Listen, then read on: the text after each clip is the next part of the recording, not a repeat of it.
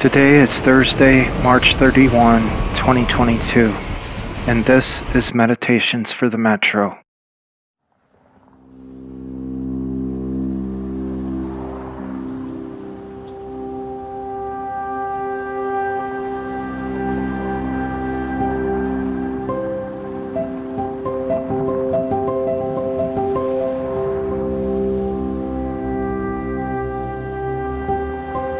Today's meditation comes from the Gospel of Luke in the New Testament and from the writings of Laura Swan, with music by Lincoln Davis.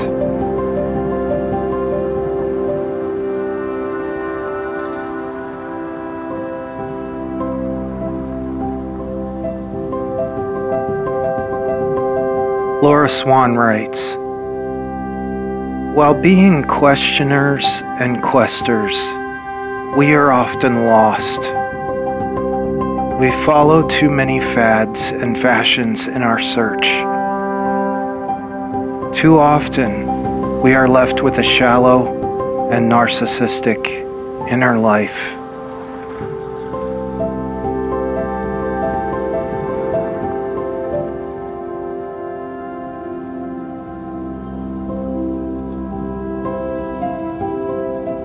Jesus told them a story.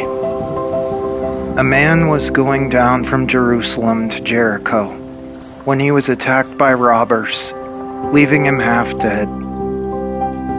A priest happened to be going down the same road, and when he saw the man, he passed by him on the other side. But a foreigner, as he traveled, came to where the man was, and when he saw him, he took pity on him.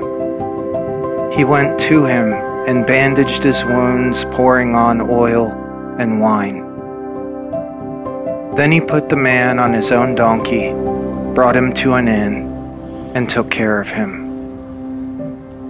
Which of these do you think was a neighbor to the man who fell into the hands of robbers?" Jesus asked. And the rabbi replied, "The one who had mercy on him." Jesus told him, "Go and do likewise."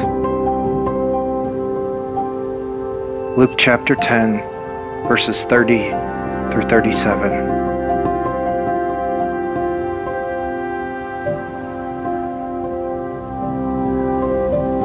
Spend a few moments in silence and stillness now, focusing on your breath, thinking on the themes in those words. Could it be that there's some room for opening, some room for seeing, some room for greater compassion in our own individual spiritual pursuits?